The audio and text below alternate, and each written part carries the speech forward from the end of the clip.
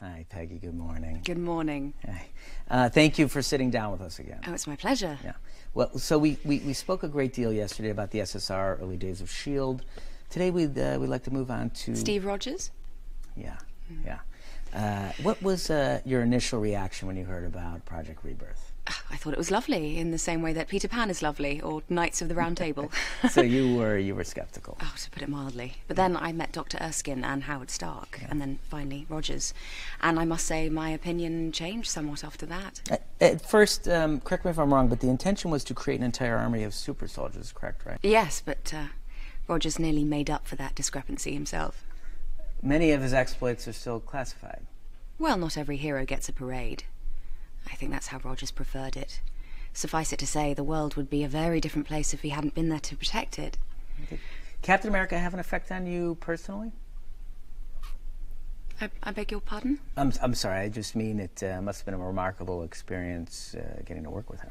Well, a life in the military demands a certain amount of detachment, particularly from a woman. Sometimes it's necessary to give and to receive orders without dwelling on the cost of the individual. The mission trumps all. Steve never let me forget that these were real lives and real deaths that we were dealing with. He also treated me like a person, which I very much appreciated.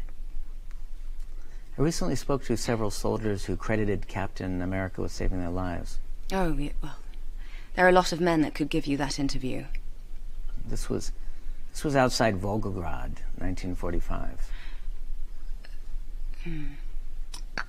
Yes, that was a difficult winter.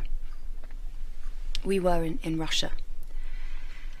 A blizzard had trapped half our battalion behind the German line. Captain Rogers, he fought his way through a Hydra blockade that had pinned our allies down for months. He saved over 1,000 men, including the man who would become my husband, as it turned out. Even after he died, Steve was still changing my life. I understand that you were the last person to speak to Captain Rogers before his plane went down.